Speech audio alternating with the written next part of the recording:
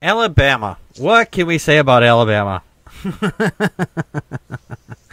Every time something is kind of goofy going around, Alabama is at the heart of it. This lawmaker obviously must not be very intelligent. Oh, you think a lawmaker should be intelligent, right? Either that or she's using this as an excuse. And I know I'm sounding like I'm bearing the lead, but I need to build this up a little bit here. This lawmaker is saying, and I kid you not, she said a fetus is the largest organ in a body. While you're all slapping your hands against your forehead in a serious facepalm, let me read what she said here. She said, when a physician removes a child from a woman, that is the largest organ in a body. The lawmaker declared, that's a big thing. That's a big surgery. You don't have any organs in your body that are bigger than that. Really?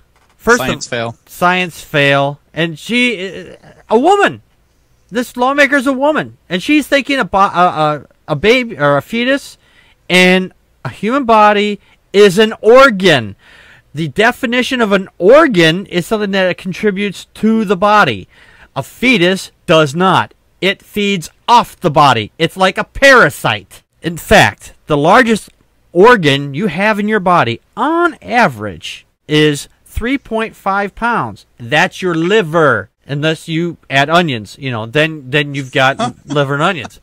Then it's about 4 pounds. The largest external organ on your body is your skin. So it's nice to know that my skin and my liver and my heart and my other organs have person rights. I can drive in the carpool lane all by myself because apparently my heart, my liver, and everything else, they're all individual persons. Apparently, she's basically using this as an excuse to stop abortion.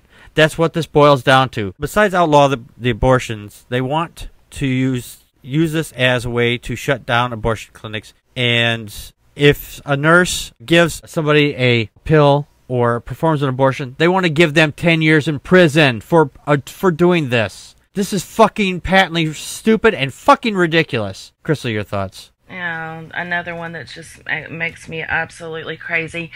This woman's name is Representative Mary Sue McClurkin, and yes. She, this is House Bill 57 that she's introduced. Now get this, the name of the bill is the Women's Health and Safety Act. Yes. Oh, please, yeah. You need to rename it something else. It's the Women Control Act. Yes. And they need, oh gosh. The scary part about this is earlier this month that the State House Health Committee approved the bill, and it made it eligible for voting in February. They're going to knock it down. It's going to be, but it is because people actually raised their voice and the women's rights advocates pushed against this. Other than that, it's kind of scary to think how far this thing would go.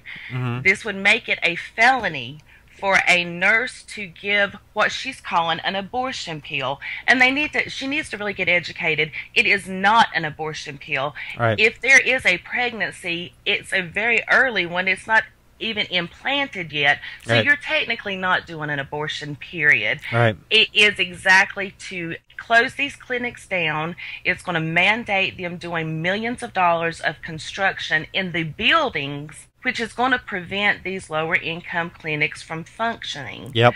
Yeah. And the thing is also, see, a fetus also weighs basically about 0.6 pounds at 20 weeks. Mm-hmm. 20 weeks. That's a lot of gestation time just to be that amount of weight. No. This person, she needs to go back to school. Basically, what she should do is just get her out of the legislature. She doesn't belong there. These people who have no science or no medical training do not belong sticking their noses in people's private business. If you do not have a vagina and that fetus is not implanted in your vagina, it's none of your fucking business. Period. And half of the problem is the things that are already in place as far as who can administer what. Right. Those are already there. Yes. And it's a matter of her wording it the way that she does, but it's going to put people like me that are nurses at risk of facing felonies for doing our job. And being a woman, that pisses me off. Being a nurse, it just infuriates me. And this is where I say, gosh, people, please raise your voices up and stop these nutcases from doing stuff like this. Please. There is absolutely, she has no business anywhere. She knows not what she's talking about. Right. You know, and if Crystal goes to jail for doing something like this, we'll have to get a special mic. We'll have to sneak a microphone into the prison just so you can do the show from there. That would be one big party. Yes. I'm sorry, my cellmate. I'm doing a show right now. Joe, your thoughts?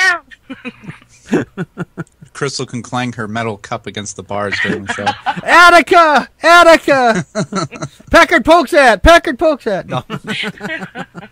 But yeah, the tactics being used to limit women's reproductive rights are getting way out of hand. And you started to quote her there. I grabbed the same quote out of the article because I thought it was good. Pro-choice activist Sharon McClellan Price, and she said instead of outlawing abortions, they're just going to make it to the point where the clinic cannot operate in the state. Yes. Alabama isn't the only state trying to pull this nonsense. We've covered it on the show before. The state of Mississippi has passed a similar measure. North Dakota too. North Dakota as well. Right. What they do is they pass these regulations that the clinics have to undergo these expensive renovations, and it would cost millions of dollars to alter the building, and they just don't have that kind of money to change the building. Right. And they're sitting there saying like, "Oh, this is for safety reasons." It's not for safety reasons. It's because they know they can't afford it, and so then they would have to shut down. Right. It's a trap law basically. And you know what? And let's just say for shits and giggles that they had the money to do all these renovations, and they did the renovations. Then they would make they would just change exactly. You can't be this big. You got to be this only this big. Moving the goalpost. Yes, exactly. The nice thing is on this though, earlier this month, McClurkin's bill was, even though it was approved by the Senate House Health Committee, which made it eligible for the the floor vote starting February 12th. A similar bill to it died last year after protests from a women's rights activist.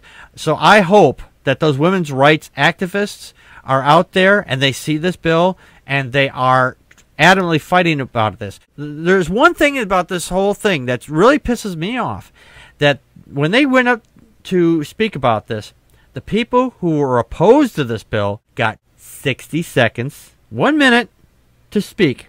The people who were in favor of the bill got up to 4 minutes. Right. Little imbalance there, you think? Maybe just a little bit.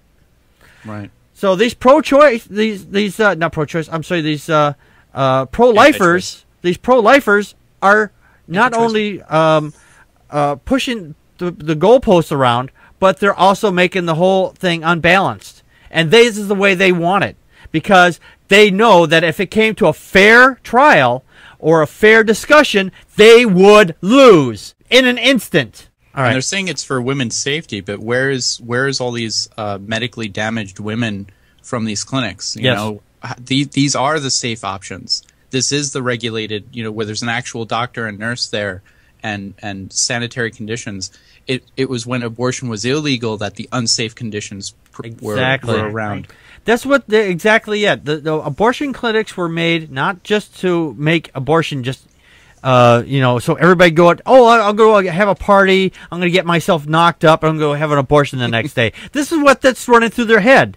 Okay, they're just fucking crazy. And I think that the problem is they're not getting enough of it at home, so they're thinking everybody's having sex, except for them. So, someone like Dan used to say when he was here, that somebody out there is having a good time and they want to stop it because they're not having a good time either. So it's just one of those bullshit stories that they like to tell. Your sex life is all of my business. My sex life is none of your business. Exactly.